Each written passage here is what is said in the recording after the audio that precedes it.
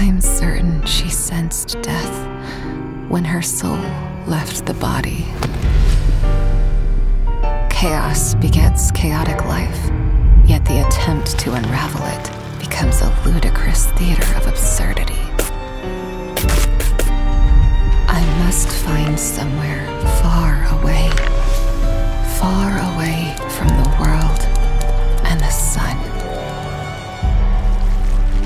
Once the soul and mind can be calculated with accuracy, they can be separated from the body and roam the world.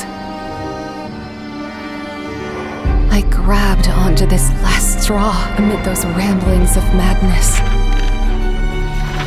Like an alien creature possessing my body and covering my skin. In the mirror and under the shadows.